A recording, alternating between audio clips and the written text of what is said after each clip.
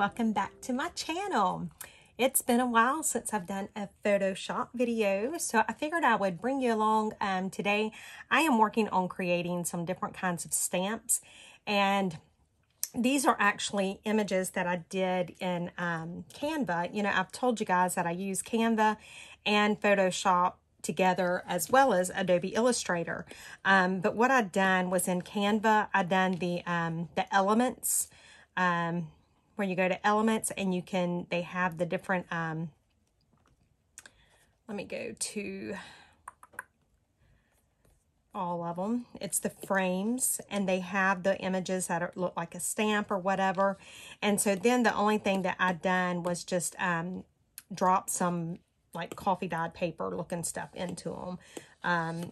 So this is how you get those stamped images.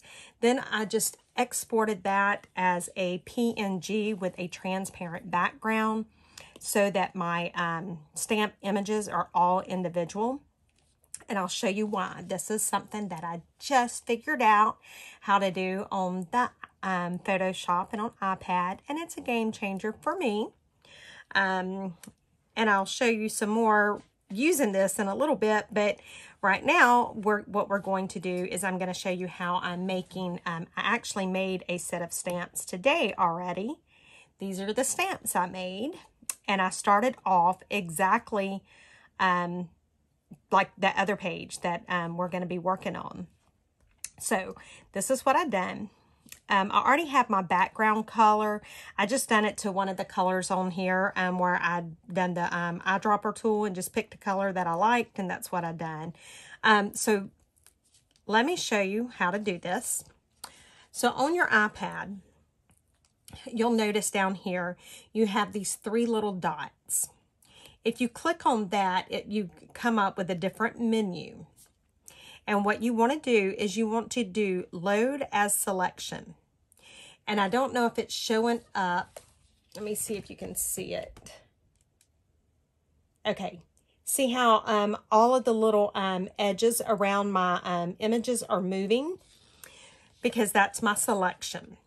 So I'm not going to do anything quite yet with that selection. What I want to do now is, while it's still doing that, I want to put on a new pencil tip real quick. I'm sorry, I have worn through so many pencil nibs, it's not even funny.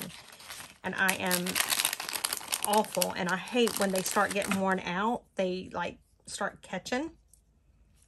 So I apologize, I should have already done that, but I just thought about it. Okay. Back in business. Okay, so we done the three dots, we done load a selection. Now what I want to do is I want to hit the plus sign right here. Hopefully you guys can see what I'm showing you. When I hit that, now I'm going to do new layer. Now I'm still leaving all of this, and I'm going over here to my paint bucket tool, and I'm going to hit it. Now watch this. I'm going to hit the inside of that, and do you see how it went just onto my selection? So now I want to deselect. All right. Now I really don't need the image underneath. I use that just simply for to get the frame that I needed or wanted. So what I have done, I don't know if you can see, I have actually hidden that underlayer right there. So it's now hidden. You cannot see it. So I could actually even delete it if I wanted to. So now what we can do is we can start adding stuff onto these images. And because it's one layer of several different images, we have to be a little bit, not cautious, but a little bit more detailed in how we do this. So what I'm going to do is I am going to go to my files, and I'm going to where I have, let me see, I've already done English roses, but we may still do some more of that. Well, here's wildflowers. Okay, so let's do some wildflowers maybe. those really don't have transparent backgrounds though. Let me get some wildflowers that have some transparent background. Just so that I can show you guys. Let me do botanical. Okay, so let me just start saving some of these. I've got so many roses. I don't need to do any more roses. I need to just do something that's not roses. Okay, so I'm just going to start downloading some of these just so that I can show you a few. And we'll just do a few of these, and then I'll show you the other thing that I figured out that I can do using that load as selection tool. And it's pretty cool, or at least I think it is. And I mean, some of you guys may have even already known about it, and it may not be new to you, but it was one of them things that I didn't know about, and it was like, ah, yes. Okay, let me see. I'll go back over here. Let me get some more. And I hear an avalanche of stuff coming behind me. I think it's my garbage bag. See, it's all roses pretty much, which is fine with me. Yep, I called it. Y'all should have seen that move. Woo! Okay. I just want to get a couple more images just so that we have enough that you can see what I'm actually doing. I'm wondering if, let me go to raw pixel. That might be better to try and get those images. Just because I'm in a hurry. So I'm going to click PNG.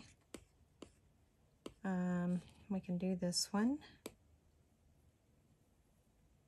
And I have a lot of these images already on my my little thumb drive here, but my iPad is nearly dead, so I need it plugged in, and my base that I can use is in the other room, and I'm just flat being lazy.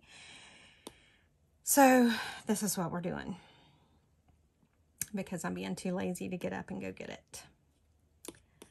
All right, let's get just a couple more. And this is all stuff that I've showed you guys how to do, how I get my images and stuff. So hopefully this part right here is not boring the life out of you. We'll go ahead and get that one, even though it's got several, because maybe we can somehow figure out how to use them all at one time. If not, there's always the erase tool.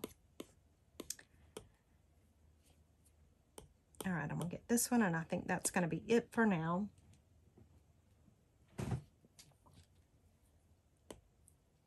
Okay, so now back to Photoshop. Now let's go to our downloads, and let's pull those images that we just saved. And let's see. Okay, here's one. And now I want to put it on top of that image. So if you remember on how to select the layers and move them. So I have it on top. I want to be able to select it. And so I'm going to put it over this one right here.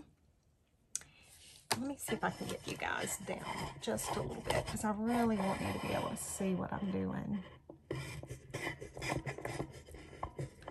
Hopefully that will help you guys. Okay, so I've got it over that image right there. Now, that's about where I want it, so I'm going to go ahead and leave it. There's a tiny, tiny bit touching right here. So I'm just going to erase that little bit because I really don't need it touching. And remember, because I'm working in that layer, I'm not erasing anything else. Now, if you remember, I think it was last week or week before last, I talked to you about how you do the clipping mask on the iPad. Well, that's exactly what we're going to do. We're going to go right over here to the sidebar. And did you see how I hit the box with the arrow down, and I just undone it so that you can see. It has a box with an arrow down, and when I clip it, you see what it does. It automatically goes right, it clips all around that. So this is the base for our stamps. Now, if I had left that little piece hanging over there, it would have went on that as well, which in some instances, that's perfectly fine. I know when I was doing the stamps today, I did leave some where it was on a couple of different images. So you can absolutely do that. It's not a problem. Now, with this is a perfect example here. This one has a white background. And so you would think I would not be able to use it without it showing up. But remember, I still have the exact color selected over here. So all I'm going to do is hit my paint bucket and I'm going to fill that in. And then I'm just going to fill in the little area that still had the white. Now I'm just going to resize that to the size that I want it and figure out where I want to put it. And we can put it right there. Again, I have it over that one image. I'm going to hit done. And now, even though it's on top of this layer, it's still going to go down to the next layer when I hit this. So just watch. And there we go. And see, you never know that it had a white background. So let's just do a couple of more, just so that you can get the idea of how to do these.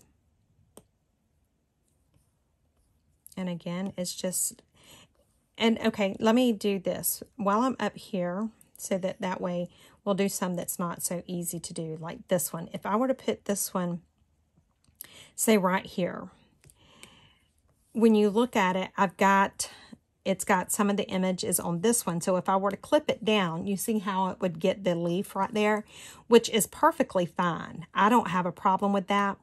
But the other thing I can do is take my eraser and I can just erase, let me get it a little bit larger, and I can erase the area that's touching that right there.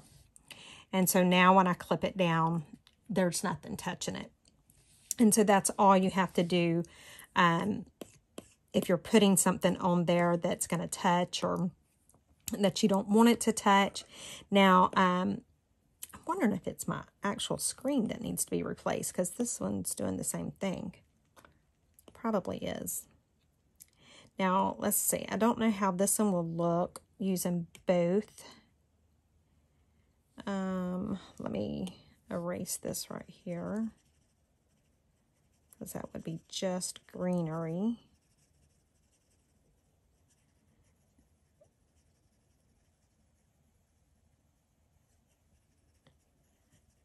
Okay, let's see what it would look like.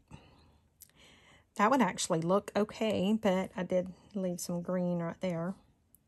So you see, I used the one image and actually got two different stamps that I was able to do with it. So that's what I was telling you. And let me see.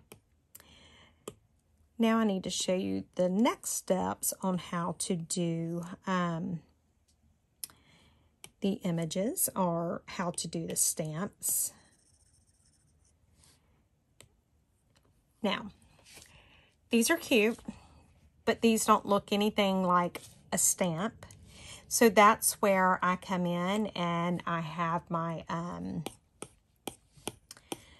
like my stamp images that I have saved as like a PNG,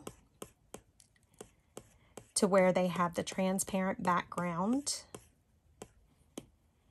And I don't need all of that.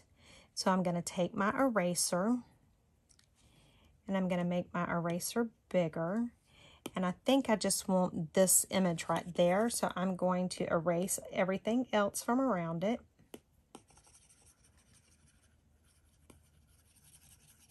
And I could crop it and all that kind of stuff, but for me, it's honestly just as easy for me to do this. And it doesn't take that much time for me to do it. And then I'll show you my cheat way of doing it too. And I mean, I could have left this and just added all of this onto the images and it would have been perfectly fine.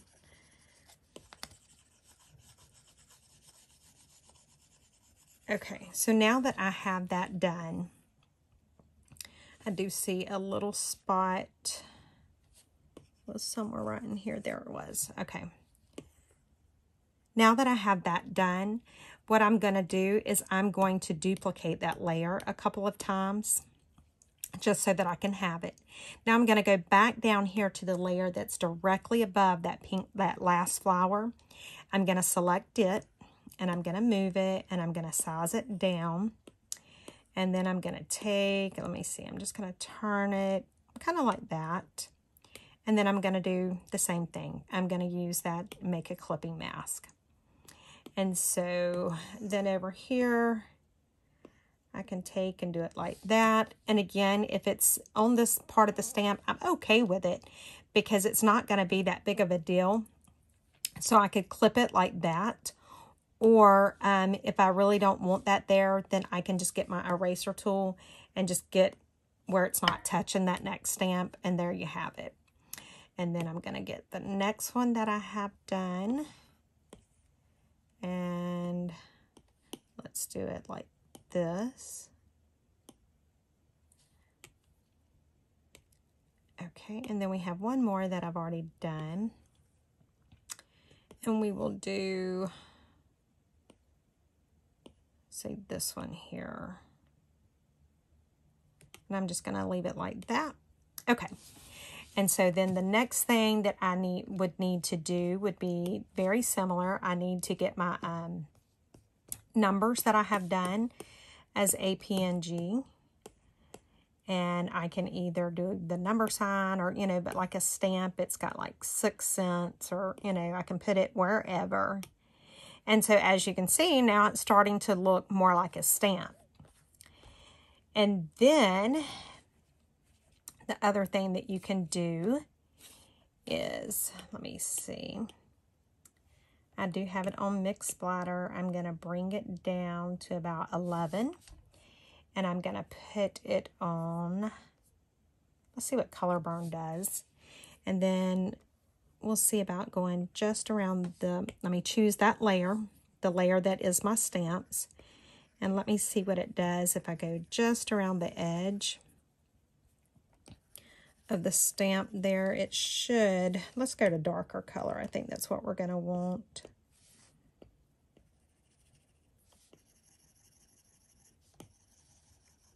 And it's not wanting to, because it's going to take some time, but you can see that it's starting to darken that edge up, where I can make this stamp look a little more vintage. And I'm getting out of the lines because I don't color so well.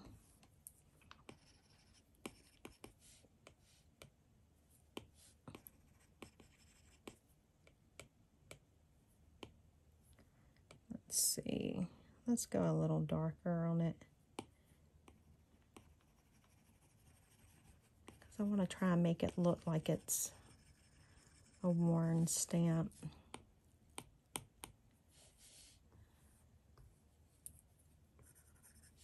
And you can see where it's doing it, but it's because I've got my pencil set so light or small, but I don't want to be doing a lot.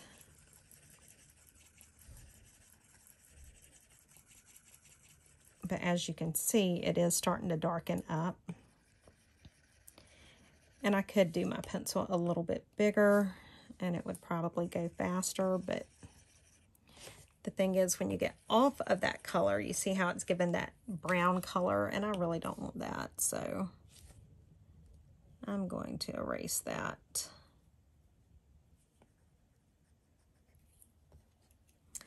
And let's try my... Wasn't that good. Let's try the color burn again. I think that's the one that I really like. No, it may be linear burn. I may be being stupid.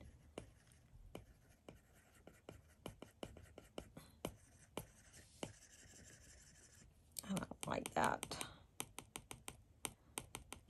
I'm not liking that at all.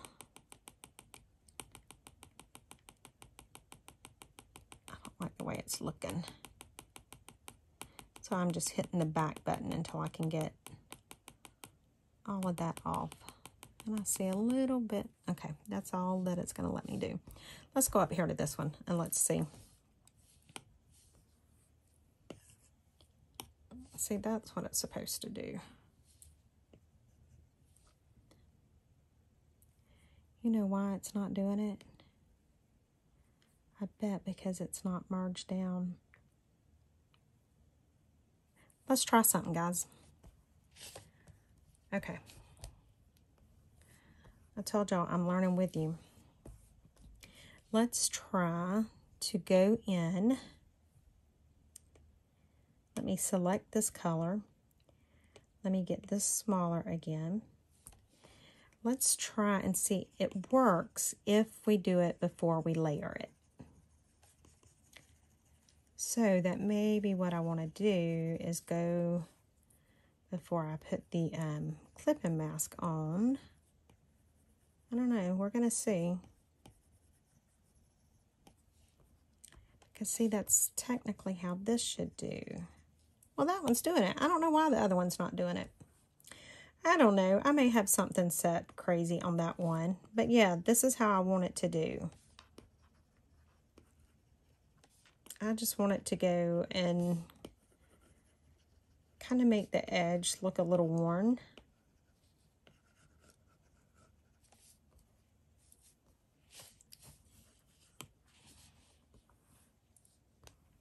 And I could do a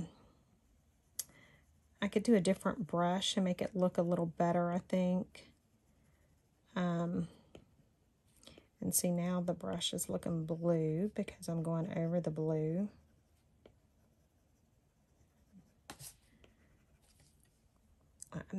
You know, it might look better if I done like the watercolor brush. I don't know.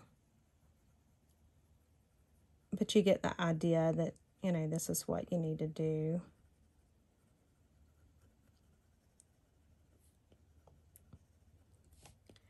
And so I'm just kind of going around it a little bit more just to...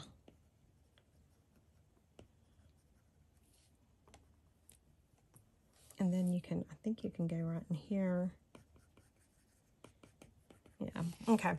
So that's how we can play around with it to really make them look vintage. So that's the one thing that I was working on. That was super fun and super cool. But let me show you the other thing I was working on. I uploaded these stamps today, I believe. But if you look at the pages, look how they all look like they're stacked on top of each other. How cool is that? Let me show you how to do it. So we will start. Oh, I just had to show you my stamps again. We're going to start with a clean slate again. I'm going to go ahead and color it in just so that we have that. Now, let's get a photo and let's stack some photo. That is not what I want to do. Let's stack some photos. Let's do, I mean, I guess we can do the stamps again. Okay, let's do the stamps.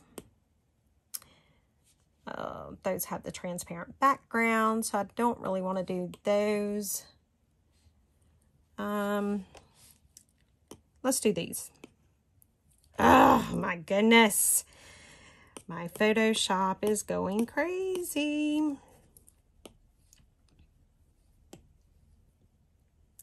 Okay, let me select it. Well, it's not, did y'all see that? Okay, so I'm selecting it. I'm going to get it down to the size that I want, which is good. Okay, now remember what we done when we were working with the stamps and we done the 3 little dots? We're going to click that. We're going to load a selection. We're going to do a new layer. Then I'm going to come over here to the color, and I want it more of a black or a gray because it's going to be a shadow. So then I take, and it's still on the fill, and then I cover it. Then I hit deselect. Now, here's where the fun part comes in. You see the little square with the lightning bolt? You hit that, and then you hit the Gaussian blur, and I have mine at 48.2%, and you can go up or down, depends on how blurry it is and how, I like mine about the 40-ish, somewhere along in there. Okay, so right now you can't see anything, so all I'm going to do is I'm going to take that image and put it over on top of that, and then I'm just going to merge it down. So now, look, I have this shadowed piece of paper, it looks like. And so if I bring another, what was that? Let's bring maybe this on. So I could take this, I'm going to do the same thing. I'm going to load a selection. I'm going to do new layer. I'm going to go over here. It's still on that gray. Select the paint bucket, fill it in. Deselect. I didn't tell y'all to do that. You have to hit the deselect. I'm going to go back to my Gaussian blur, blur it, hit done. Then I'm going to bring the labels on top of that gray. And then I'm going to merge it down, select it, and then I can move it. And so now you see how it's given it dimension, and it looks like it's stacked on top of each other. So that was the neat thing that I learned. It may not be that big of a deal, but there's more that you can do with that. And let me show you what you can do. Okay, let me just delete that layer. Let me pull a photo.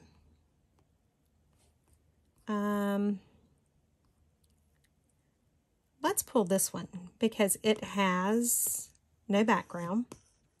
So let's get it where you can see it. Okay. So now let's do the same thing. Let's load a selection. Let's create a new layer. But instead of the gray, because we already have so much gray, let's go with like a blue. Okay. And then we're going to select the paint bucket, and then we're going to fill it in. Then we're going to hit deselect. Now, I can do the Gaussian blur, and there it looks like it's shadowed. Or I can take and I can bring the black on top of it, so it looks like the shadow is coming out from underneath it. Or I can not hit the Gaussian blur. I can select that. Let me put the black on top of the blue. Well, yeah, let's put the black on top of the blue. Okay. Now let's select the blue layer. And look, did y'all see what I just done? I moved it. Well, actually, I moved the black layer over because I had it selected. So now it looks like there is a shadow behind all of my stuff. And there we go. So I'm going to show you again. And I could do the shadow up or down or this way or this way. So you see, there's so much you can do with using that. And then if we done the Gaussian blur, we can take it down some because that was quite a bit. And then we could, let's see. Now let's go back with the blue on the bottom. But now we could take, say, the blue, and see I'm moving the blue a little bit. So now it looks like I have a shadow. And there you go. That's all you have to do. And it was so much fun. And so you can do that in so many different things that you're creating. You know, like, I'm trying to think of some of the other stuff that you can do it on. Let's see. Let's take a look and let's just see what we can do it on, maybe. I don't know. I'm just having fun with it. Okay, let's do a library card. Oh, see, there goes my Photoshop goes crazy again. So this is another way that you can use that load selection. let's see. Let's get a library card.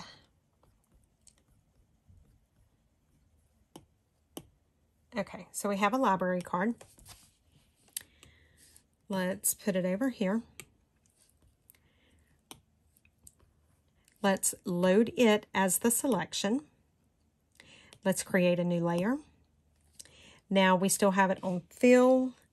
We still have this blue color. Let's go to a different color, like something like that. And then hit it. Then we're going to deselect. And we can either layer it down. That just makes it easy to do the layering to where you're not having to color or use it. That's one very quick and easy way to color the way that you want it to be colored. Or we can use it for to make shadow. And how we do the shadow is we're going to bring the library card on top. And then you can see we have some shadowing because I didn't do that much of a blur. Or we can even bring it out and move it just a little bit to where it really has some shadow behind it. So those are just some of the different things that you can do. Let me do the one where we just colored the library card. So load a selection, new layer. It's already done. Hit it, deselect. And then I'm going to do the clipping mask, and then I'm going to do it as multiply. So now we have a green colored library card. Or if I wanted to do, let's see, let's do this. Let's go load a selection. We're going to create a new layer. We're going to go over here and let's make it a lighter color. We're going to do that. We're going to deselect. We're going to make it clip. Then we are going to multiply, and there we go. So you see how quick and easy this was. Very simple to do color changes, shadows, anything like that. Your stamps, it made it very easy for me to do the stamps. It is not, it's something that, it's one of those things, unless you do it, you don't, you might not understand it. And so that's why whenever I seen it today, I'm like, oh my goodness, really? I couldn't believe that I don't know, that I was doing things the crazy hard way because I didn't know how to do it. And so I'm just trying to get it on top right now. Okay. And let me go ahead and duplicate this layer because we're just going to make a couple of library cards into different colors very quickly. Just so that, I can show you how quick and easy it is. Okay, there we go. So we're going to go back down to this one. We're going to do the load a selection. We're going to hit new layer. We're going to come over here. Let's pick a color. Let's do a purple. We're going to hit our paint bucket. That was not the right thing. Okay, there we go. Now we're going to deselect. We're going to come over here. We've done that. We're going to do it down to multiply. This is part of when I was teaching you how to do the clip and mask the other day. So let's do the next one. We're going to highlight it. We're going to do load a selection, new layer.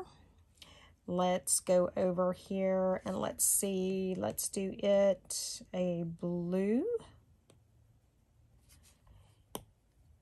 Deselect. We're going to clip it down. Then we're going to change the blend mode to multiply. Okay. So now let's see what else we want to do. We want to go to the next one, select it, do load a selection, add a new layer. We want to pick, let's pick maybe a red. We're going to color that. We're going to deselect. We're going to clip it down, change the blend mode to multiply. Last one, load a selection, new layer. Let's do, a green. How about a green? And do that. We're going to do deselect. We are going to do it down and then load select, or clip it down and then multiply in the blend mode. And that's it, guys. So we have created several different colored library cards. We've added a library card with a shadow. We have done a word with a shadow. And we have started making postage stamps. And all in about 30 minutes. So you can't beat that. Anyway, guys, that's going to be it for tonight. I hope you guys have enjoyed the video, and I will see you guys tomorrow. Thanks for watching, guys. Bye.